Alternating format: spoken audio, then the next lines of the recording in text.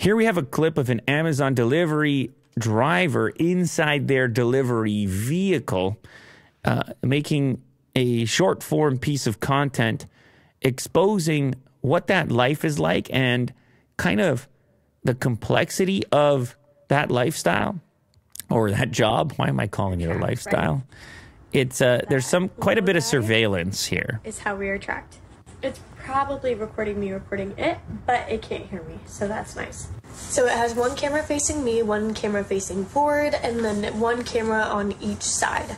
The one camera in front tracks how close we are to other drivers, and if we stop at stop signs. So if we don't stop at a stop sign, like fully stop, then we get a violation for that. It tracks our speed, so we cannot go more than 6 miles per hour over the speed limit or we get a speeding violation.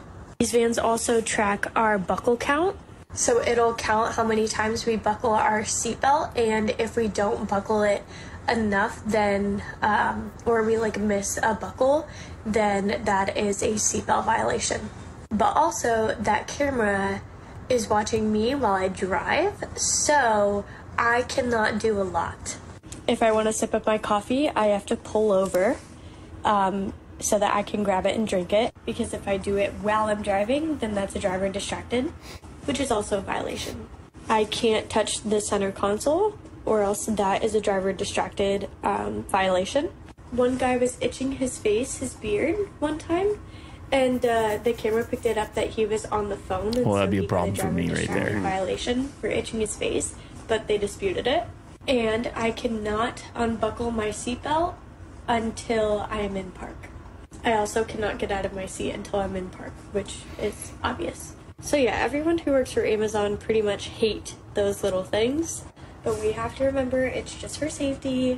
But I thought I would give y'all a little rundown of it because I feel like it's asked a lot. But there you go. Have a good day. So what do you think, Will? Is this, okay, so she goes at the end, it's just for safety. Well, you know, she still works there, and 1.3 million views on this. It would be a kind of a, what would you say, like a stressful experience, knowing that all these inputs are being tracked all the time, that you're being watched to that extent where everything is being reviewed, like a beard scratch is misinterpreted as being on your phone. Obviously, you don't want distracted drivers. That's terrible news for Amazon and, well, for the public, I guess, if people are getting distracted and run over or whatever. But the buckling, if you need to reach up and touch the screen, I guess I got a small taste of it in my Tesla when it's like, hey, pay attention. But this is feeling less robotic and more like, you know, you're getting a report, a driver distracted report. And eventually, I presume you're losing your job if you're distracted too frequently. I just think working under the pressure of the surveillance, it would just be different.